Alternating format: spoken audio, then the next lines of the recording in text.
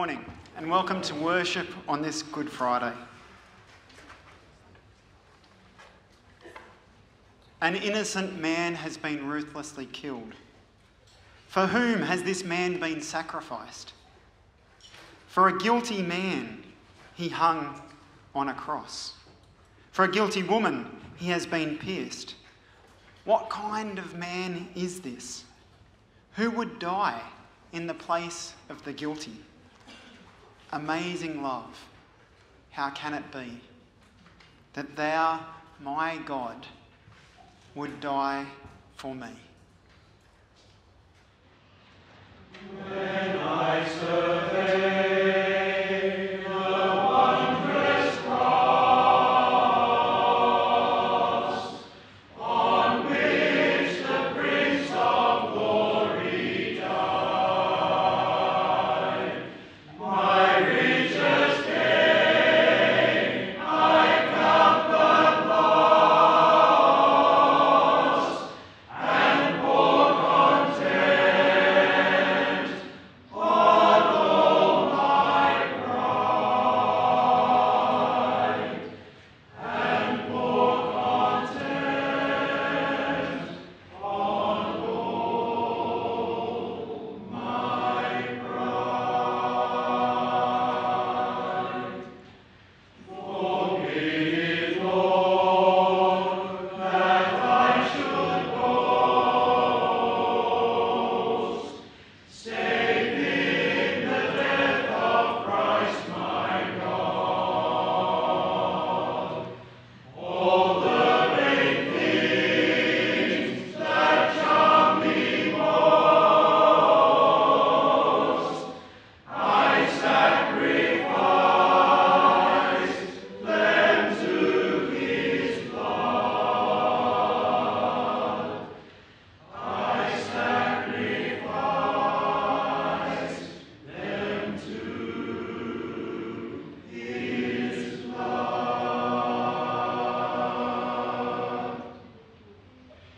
See from his head, his hands, his feet, sorrow and love flow mingled down. Did there such love and sorrow meet, or thorns composed so rich a crown? Or thorns composed so rich a crown?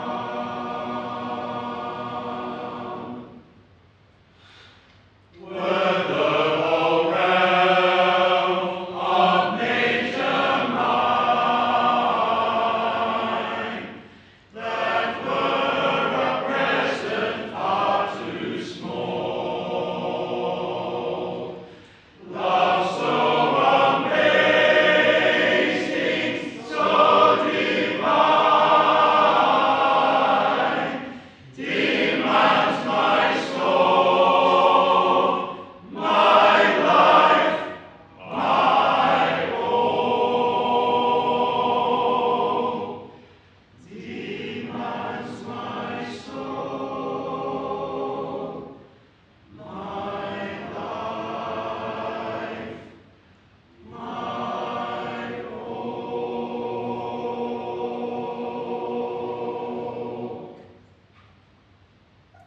We all, like sheep, have gone astray. We have all turned to our own way. We have sinned, and we've been the cause of Christ's suffering. Please forgive us, we pray. Remove the sins that distance us from you and those we love and care about.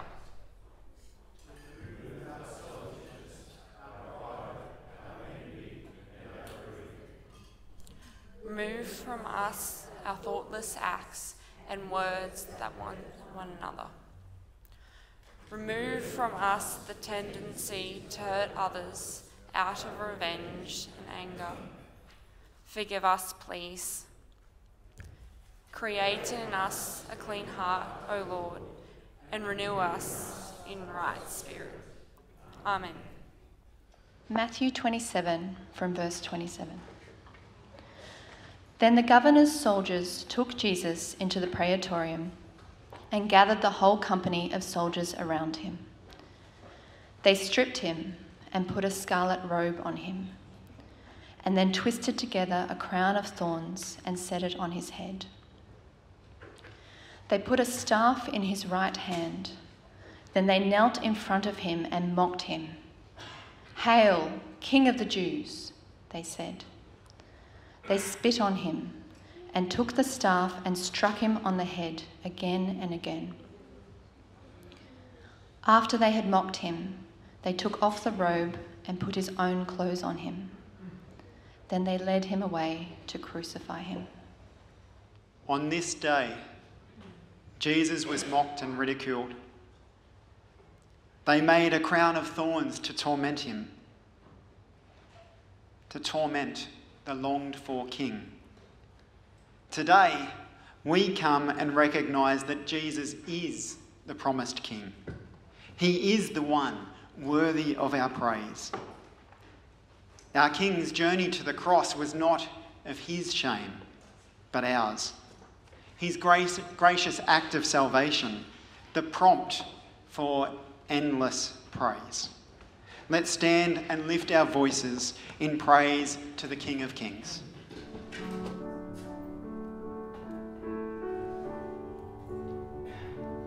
In the darkness we were waiting, without hope, without light, till from heaven you came running. There was mercy in your eyes, to fulfill the law and prophets. To a virgin came the word, from a throne of endless glory to a cradle in the dirt.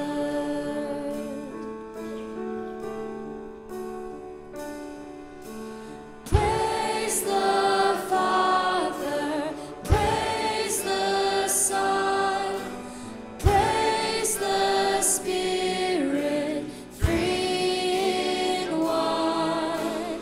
God of glory, majesty, praise forever to the King of Kings.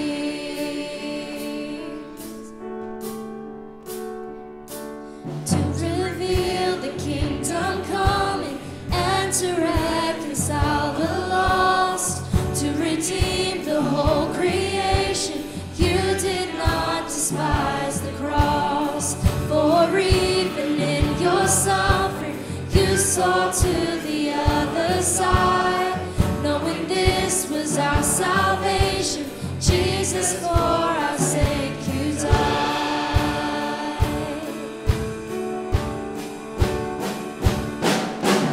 Praise the Father, praise the Son, praise the Spirit, three in one. God of glory, majesty, praise forever to the King of Kings. Praise the Father, praise the Son, praise the Spirit, three in one.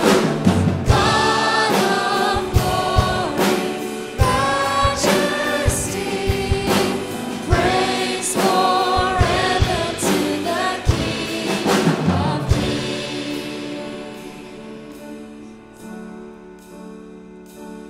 King of Kings, majesty,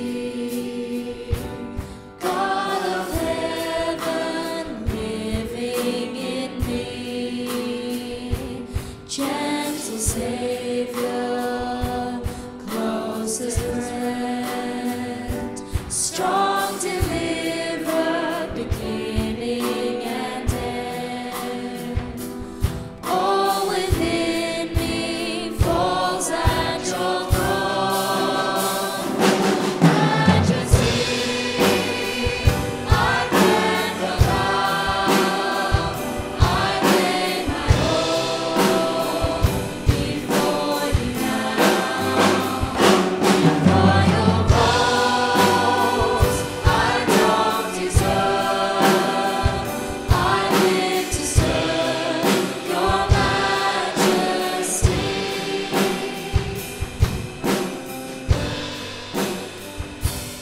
Earth and heaven worship you.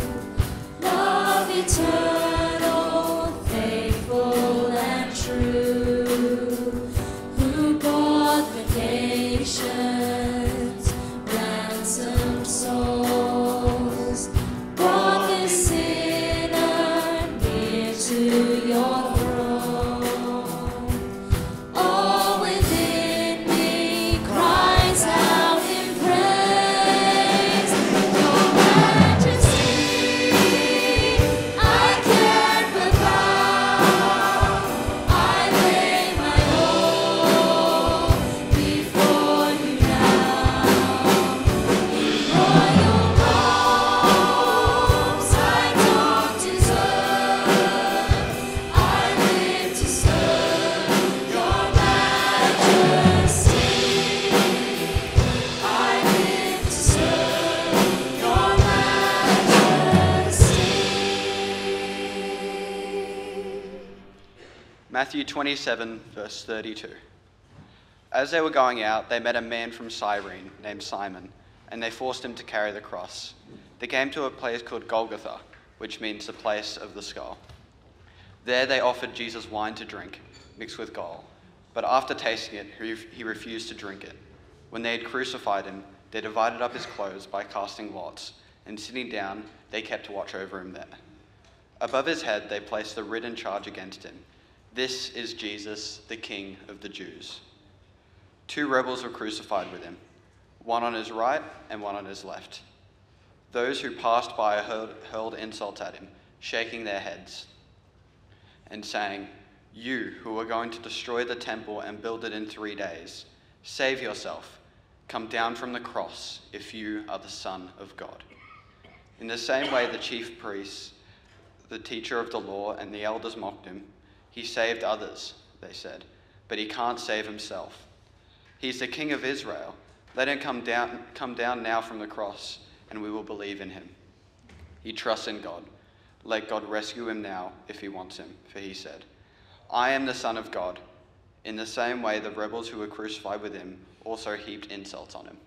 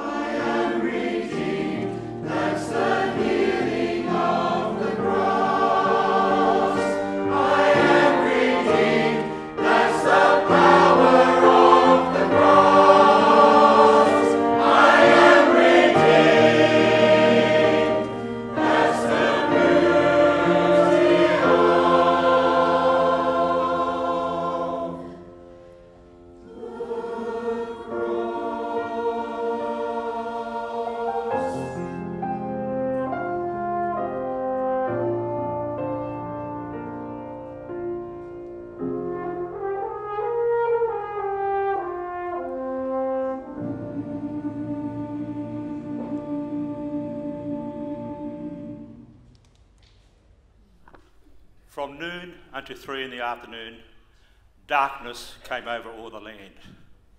Jesus cried out in a loud voice, Eli, Eli, lama sabachthani, which means, my God,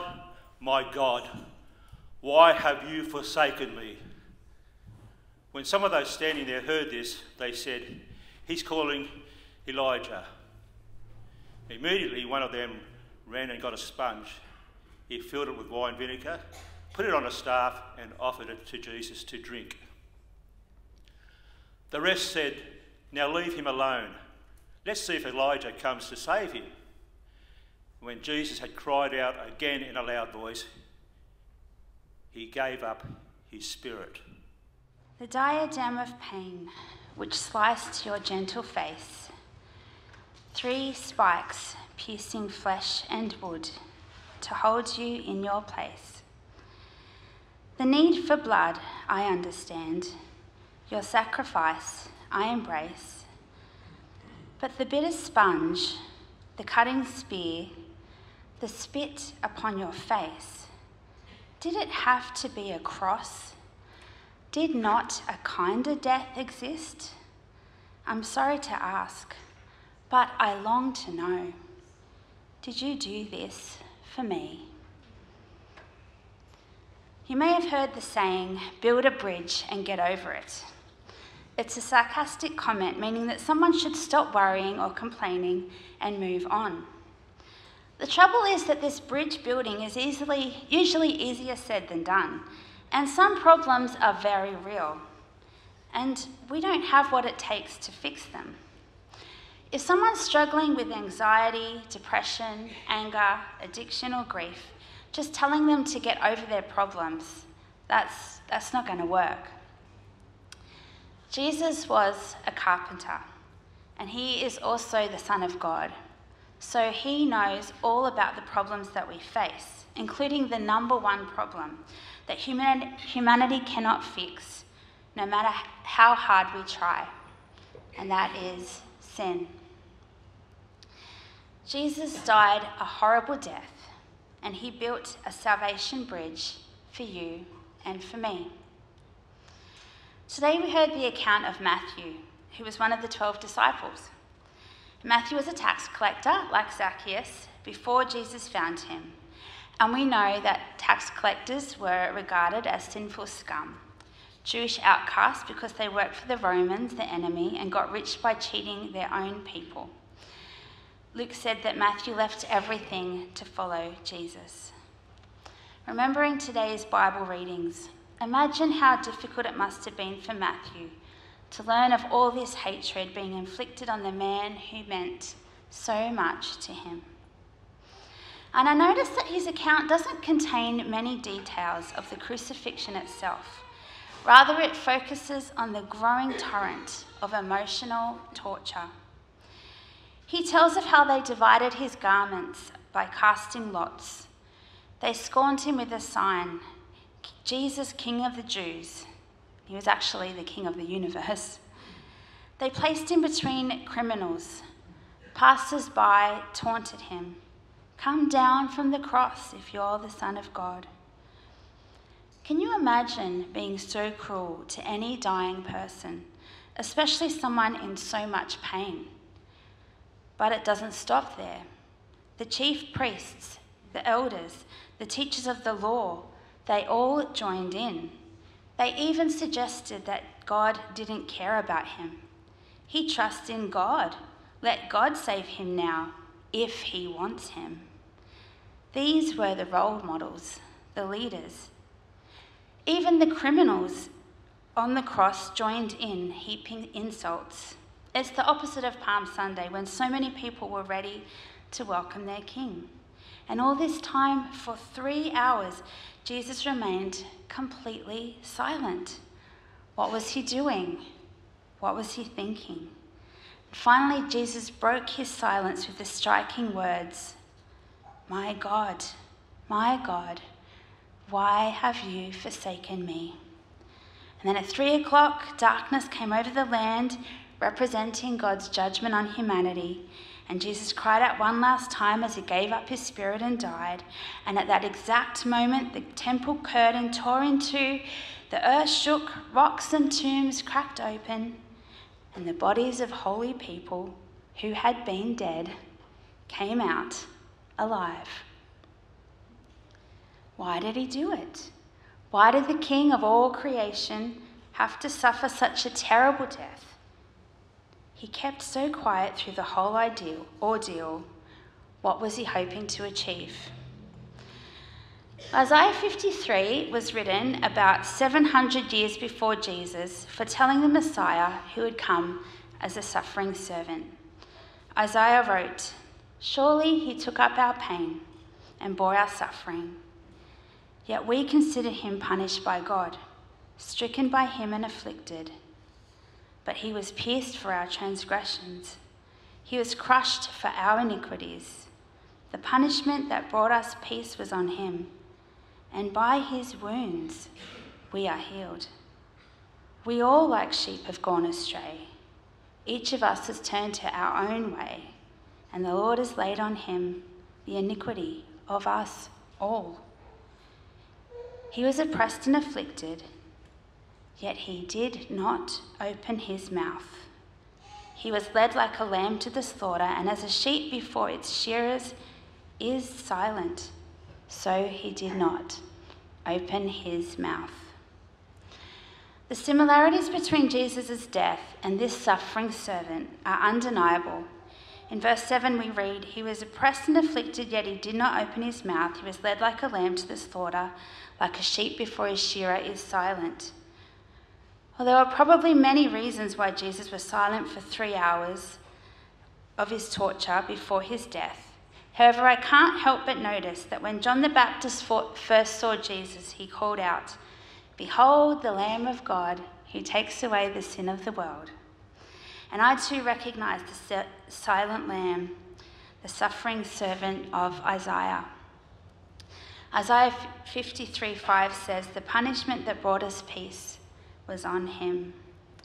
And 1 Timothy 2:5-6 puts it like this: "There is one God and one mediator between God and humanity, the human Christ Jesus, who gave himself as a payment to set all people free." Matthew again points to the removal of this barrier through the tearing of the temple curtain. This mighty veil was made of blue, purple, and scarlet yarn and was finely twisted linen. It was created as a barrier between the most holy place and the rest of the temple. the Holy of Holies created the Ark of the Covenant, which represented God's presence and the mercy seat, and where the sacrifices were made. Only the high priest could walk through the curtain once a year on the Day of Atonement, which, by the way, was the day that Jesus died, to sprinkle the blood of the atoning sacrifice. And this sacrifice was for the forgiveness of sins for the Jewish people. The curtain was huge, 60 feet tall, 20 feet wide, 4 inches thick. No one else was allowed in because their sin could not come near to our most holy God. Matthew understood this barrier better than most. He was once considered very sinful. Just spending time with a tax collector could tarnish a good reputation, render one unclean.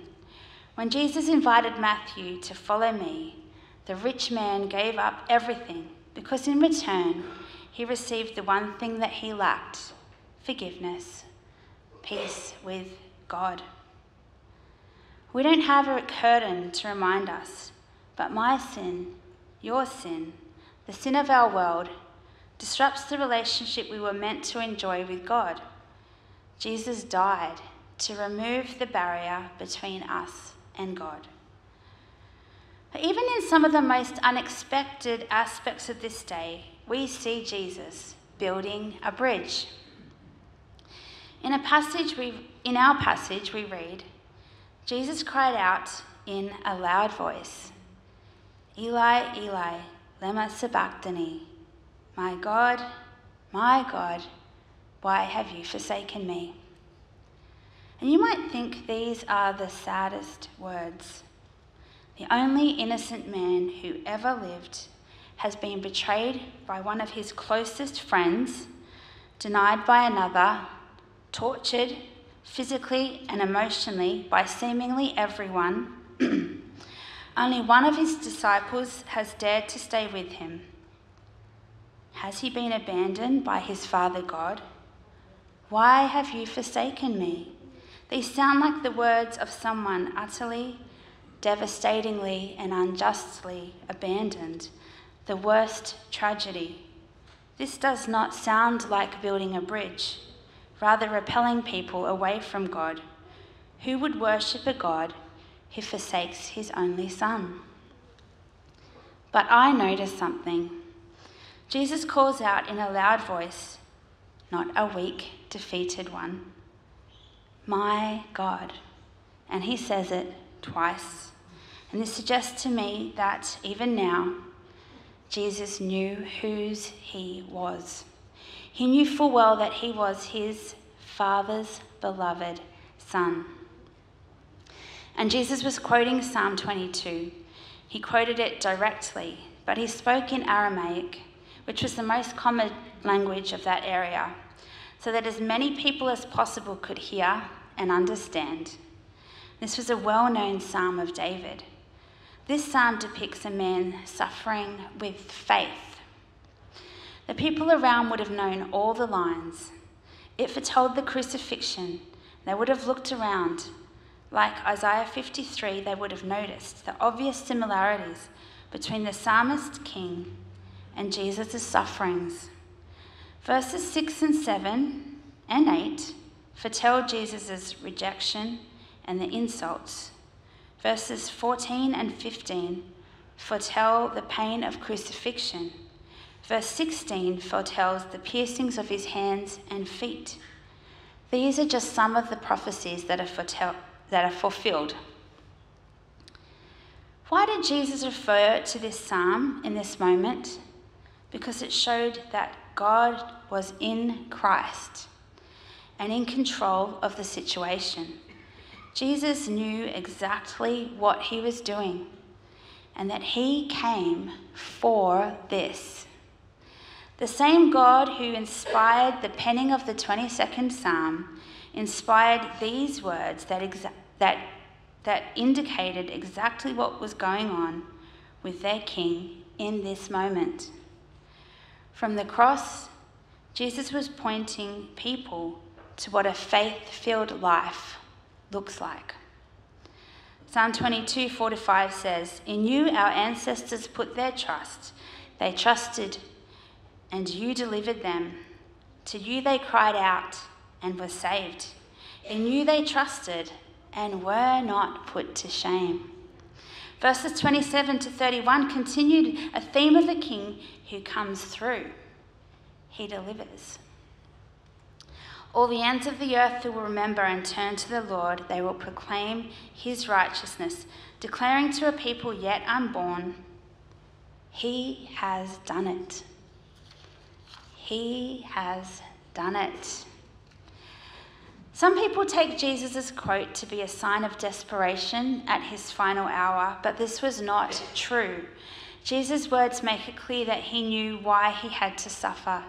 It was his mission, and he had confidence that God would deliver him. Psalm 22 is a hymn of faith and victory, and it drew people to him. Following on from Jesus' reference to a victory psalm here in Matthew's account, before we even reach Sunday, 2 days before the resurrection, we get a glimpse of Jesus' victory that is on the way. Verse 54 shows how understanding didn't just fall on the Jews who knew the psalm, it also reached the centurion. Because of the way that Jesus suffered, because of the way that he went through his day, maybe it was a look in his eye, or maybe it was a touch of the Holy Spirit. Somehow the bridge was extended, even to this centurion, and he responded with, "Surely he was the Son of God." This Roman came to a point where he recognized that Jesus is the King. This bridge was drawn for that man to find life. Perhaps the most unusual element of this day also reveals the bridge that Jesus was building. We hear about the dead being raised. Matthew tells us that when Jesus died, there was an earthquake, the rocks split open, and so did some graves. And out of them, some holy people who had been dead were resurrected. And on Sunday, the day of Jesus' own resurrection, they entered Jerusalem and appeared to many people. How curious, how incredible. It was like the curtain between heaven and earth was torn as well. We get a glimpse of the good future that awaits. Jesus dying on the cross and dealing with sin was opening the way to the better future planned for us. The bodies coming out of the tomb pointed to the fact that Jesus' death would somehow result in restored life for us. His death meant a restoration that death would not even stop. Jesus' death built a bridge for us into the amazing future that he has for us, one that lasts forever. I think of all the cruelty that Jesus endured. He who created the world, he could have walked away. He didn't have to take it on. Jesus could have closed his fist. He could have refused to receive a single nail.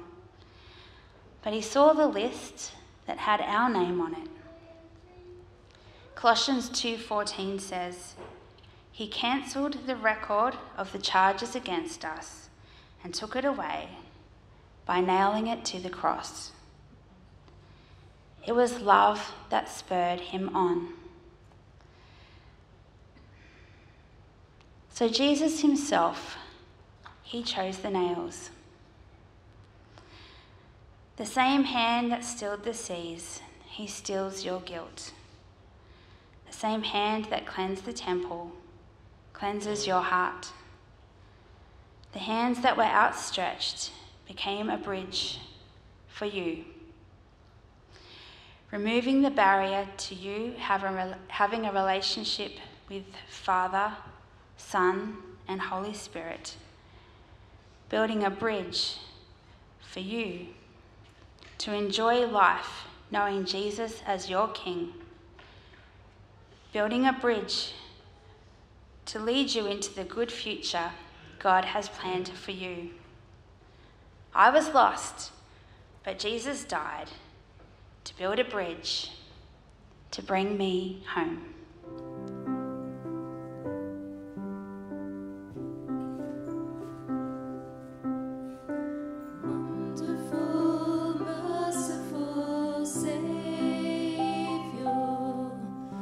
precious Redeemer and friend.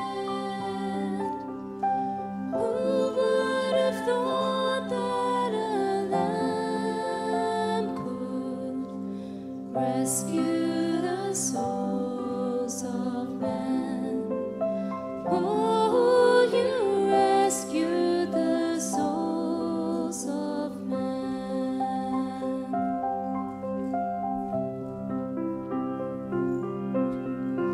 Counselor, Comforter, Keeper, Spirit we long to embrace. You offer hope when our hearts have hopelessly lost our way. Oh, we've hopelessly lost the way. You are the one that we praise. You are the one we adore. You give the healing and grace. Our hearts always hunger for. Oh, our hearts always hunger for.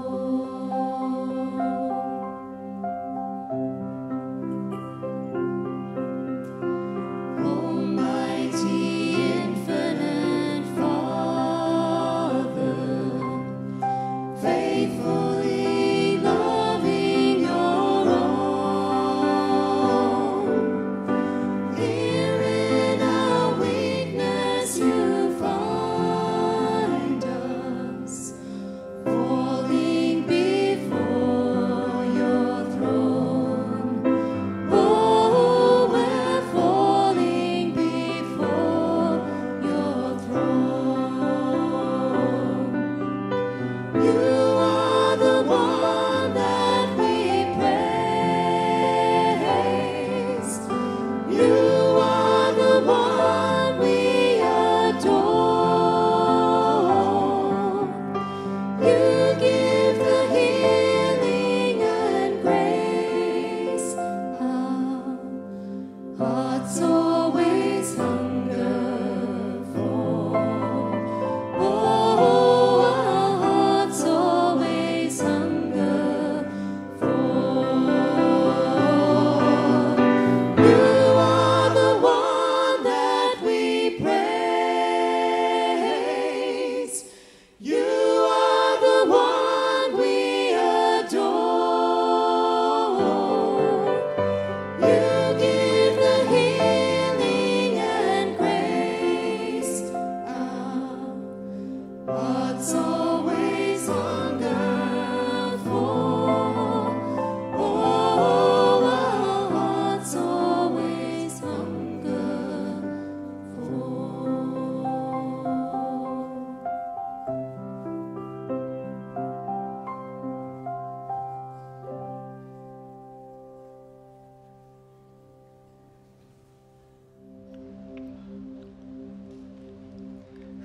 On Good Friday, we sit in the place where the cost of our sin is exposed, but where the abundance of God's grace is on full display. We leave with our hearts full of worship and gratitude for our King, our Saviour, who has shown amazing grace to me, to you. Let's stand and lift our voices as we sing, "Thank you for the cross, Lord. Thank you for the price you paid."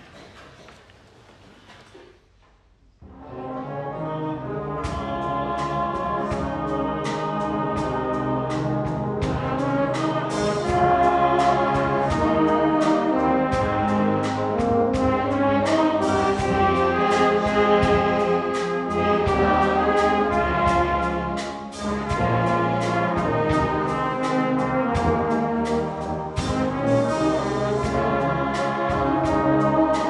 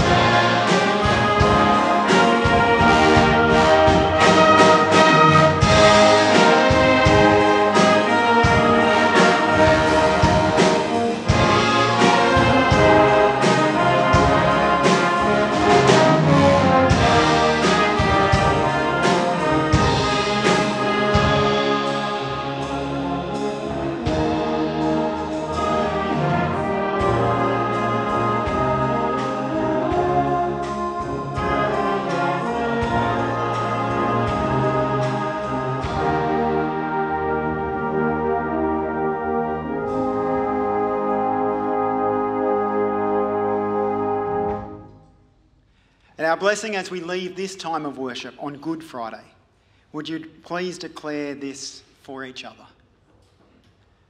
May you leave this place repulsed by sin, but drawn to your Saviour. May you leave amazed at the grace of your King, who died for you. May you live in anticipation of the new life of Easter morning. God bless you.